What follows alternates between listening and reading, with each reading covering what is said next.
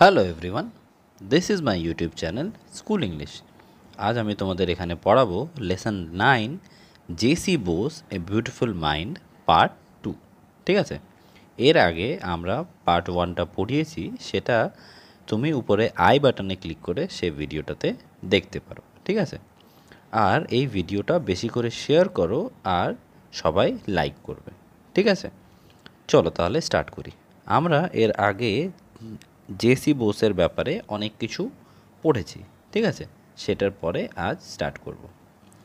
In 1869 Bose joined hair school. উনি 1869-এ hair school join করেন। ঠিক আছে, and 6 years later he was admitted to Saint Xavier school in Calcutta.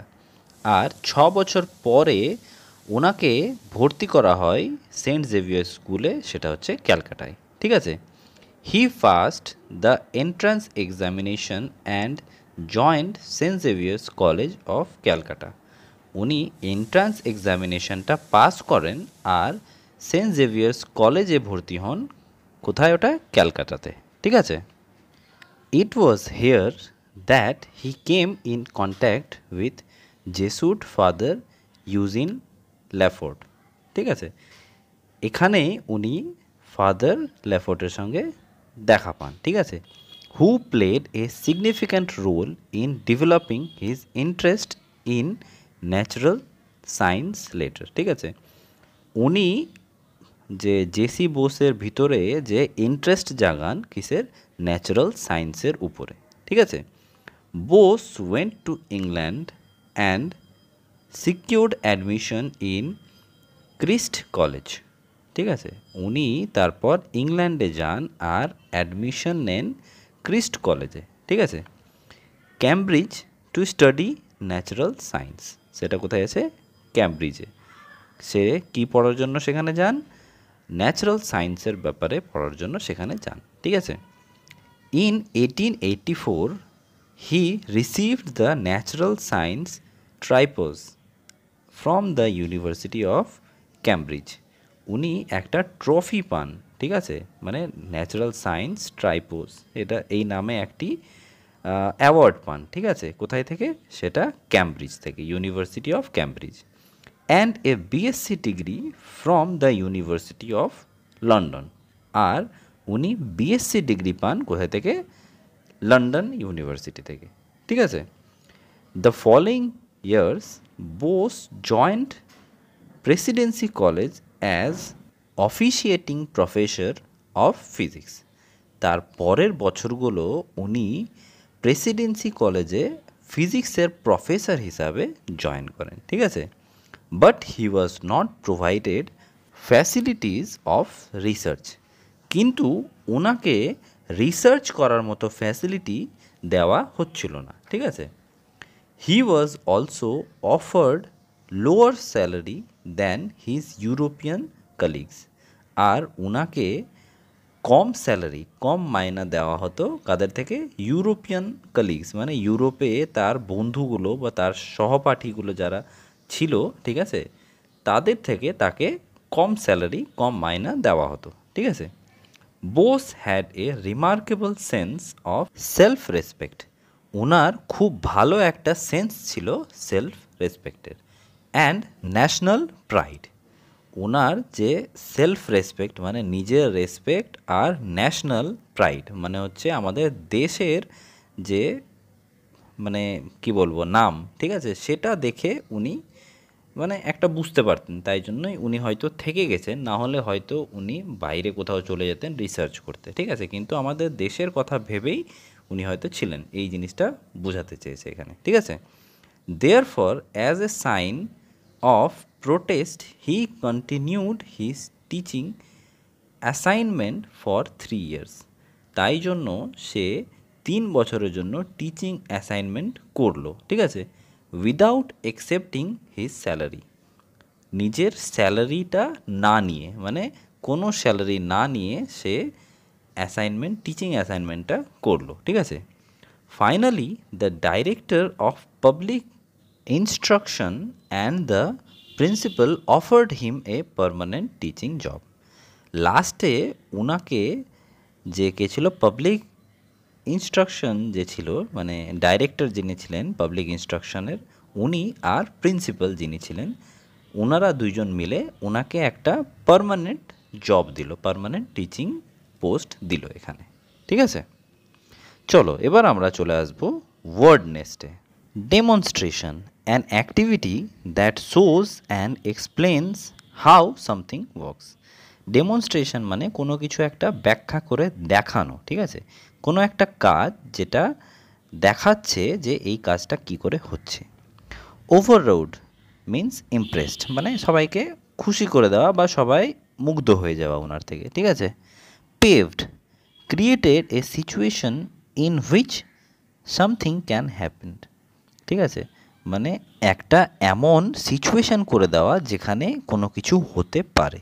ঠিক আছে, ডাইভার্স, অফ ভ্যারিয়াস কাইন্ডস, মানে অনেক রকমের হতে পারে, মানে অনেক রকমের জিনিস। ঠিক আছে, spell bound, attention completely held by what the person is listening to and watching, মানে কোনো কিছু দেখে একবারে মুগ্ধ হয়ে যাওয়া, কোনো কথা না বলতে পাওয়া, বা মানে যে জিনিসটা দেখছে তার ব্যাপারেই একবারে চিন্তা শুরু করে দেওয়া।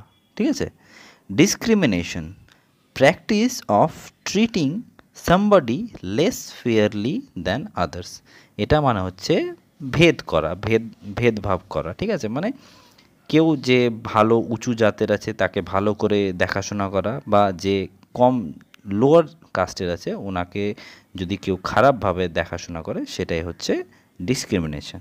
ঠিক আছে, চলো এবার আমরা চলে আসবো activity 1, choose the correct answers from the given options. এখানে যে অপশনস দেওয়া আছে সেগুলোর মধ্যে যেটা সঠিক হবে সেটা চুজ করতে বলেছে। ঠিক আছে, Jagadish Chandra Bose studied in Hindu school, hair school R Ballygunge government school. তো সে পড়েছে হেয়ার স্কুলে, এটা আমরা জানি, তাই জন্য হেয়ার স্কুলটাকে টিক করেছি। Next, Bose mate father লেফোর্ড at, Bose father লেফোর্ডের সঙ্গে কোথায় দেখা করে, মানে কোথায় দেখা পায়, ক্যামব্রিজ, লন্ডন আর সেন্ট জেভিয়ার্স কলেজ। তো উনি দেখা পান হচ্ছে সেন্ট জেভিয়ার্স কলেজে।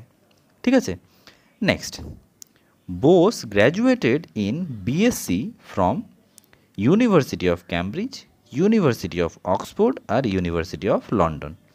বোস গ্র্যাজুয়েট হয়েছেন বিএসসি, ঠিক আছে, কোথায় থেকে, ইউনিভার্সিটি অফ লন্ডন থেকে, তাই জন্য আমি সেটাতে রাইট দিয়েছি। ঠিক আছে, চলো এবার আমরা চলে আসবো activity 2, fill in the chart with information from the text.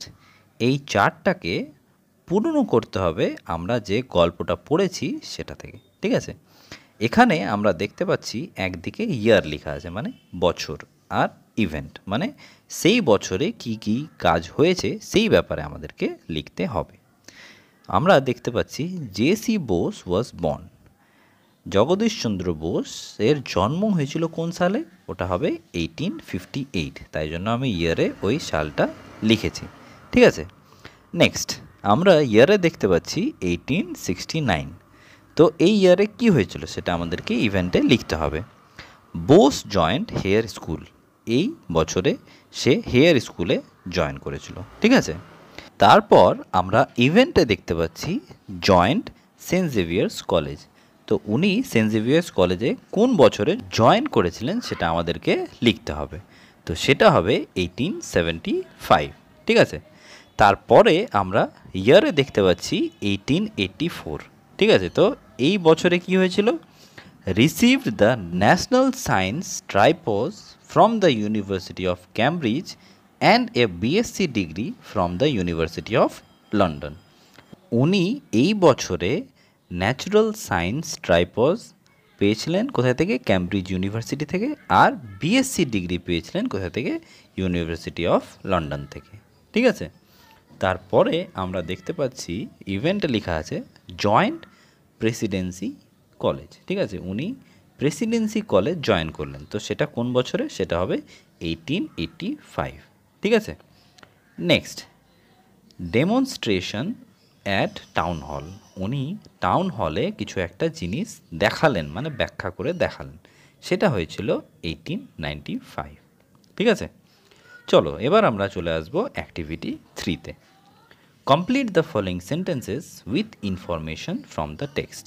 আমাদেরকে এই সেন্টেন্সটা কমপ্লিট করতে হবে আমরা যে টেক্সট মানে গল্পতে যেটা পড়েছি সেটা দিয়ে। ঠিক আছে, Bose's father use to work as, JC বোসের বাবা কী হিসাবে কাজ করতো? এ deputy magistrate in Bardhaman, Faridpur and other places. উনি একটা ডেপুটি ম্যাজিস্ট্রেট ছিলেন ফরিদপুরে, বর্ধমানে আর আলাদা কিছু জায়গায়। ঠিক আছে, নেক্সট, বোসেস ফাদার ভগবান Chandra Bose was the leader of the ব্রাহ্ম সমাজ।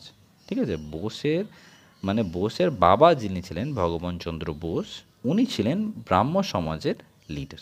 ঠিক আছে, next, in his school days Bose's প্লেমেটস wire, তার স্কুল ডেজে মানে স্কুল যখন যেতেন তখন ওনার সঙ্গে যারা খেলতো তারা কে ছিল? The son of the Muslim attendant of his father, যে মুসলিম অ্যাটেন্ডেন্ট ছিল তার বাবার তার ছেলে ছিল, and the son of fisherman, আরেকজন ছিল যে তার বাবা ছিল একটা মাছওয়ালা। ঠিক আছে, next, Bose went to England to study natural science. Bose ইংল্যান্ডে গেছিলেন ন্যাচারাল সায়েন্স পড়ার জন্য। ঠিক আছে, চলো তাহলে আমরা আজ এখানেই শেষ করব। তোমরা আমার আগের ভিডিওগুলো দেখতে হলে উপরে আই বাটনে ক্লিক করে আমার প্লেলিস্টে সব চ্যাপ্টার্সগুলো করা আছে, তার সঙ্গে সব এক্সারসাইজগুলো বা অ্যাক্টিভিটিগুলো সলভ করে দেওয়া আছে। ঠিক আছে, সেটা দেখতে পারো। ভালো লাগলে অবশ্যই লাইক করবে, শেয়ার করবে তোমার সব বন্ধুদের সঙ্গে বা স্কুল গ্রুপেও শেয়ার করতে পারো। সাবস্ক্রাইব করবে যদি আমার চ্যানেলে নিউ থাকো, আর বেল আইকনটা দিয়ে দিবে যেন আমার নোটিফিকেশানসগুলো তোমরা টাইম মতো পেয়ে যাও। Thank you.